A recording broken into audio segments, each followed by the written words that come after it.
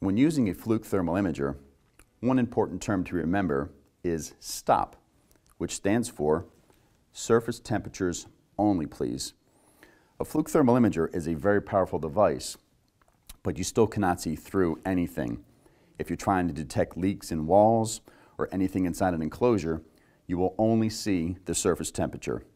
As an example, I can measure some ice cubes, and we're right around 30 degrees as expected. I move over here to my hot plate, and I'm reading about 260 degrees. But simply taking a piece of paper, placing it in front of the lens, brings me back to ambient or room temperature, so I'm not able to see through the paper.